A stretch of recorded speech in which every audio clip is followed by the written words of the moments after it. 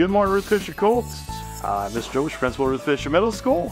So for this week, we just kind of wrap up some of our sports season. So flag football is getting wrapped up this week. So is girls basketball. Currently, it looks like flag football looks like they're going to be making the playoffs at a pretty high seed. So congratulations, flag football on that. Girls basketball kind of will depend on how they finish the season in the last couple games here. So continue to do well. They're kind of right on the bubble of making the playoffs. So keep the good work up, girls varsity basketball for the last couple games. Keep improving, and good things will continue to happen. Attendance always important. Parents, please make sure kids are coming here, arriving on time to school, and staying the full day. It's very important that they're not missing out on class time, and the instruction teachers are providing. So very important. Other announcements that kind of come up this week.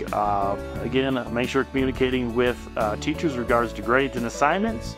We're almost to the end of the quarter for third quarter, with only one quarter left. So that is coming up pretty fast. So this week is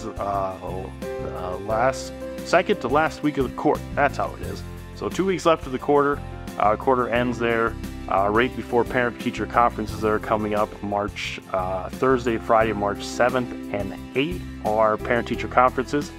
So that week there is the first week of fourth quarter already. So very important. We're kind of that push for assessments, state assessments coming up in April. Our district benchmark post-test is coming up the last week of March. So we're kind of, even though it seems far away, it's not that far away at all. So let's finish this school year strong. So with that, make a great day, and we'll see everybody around.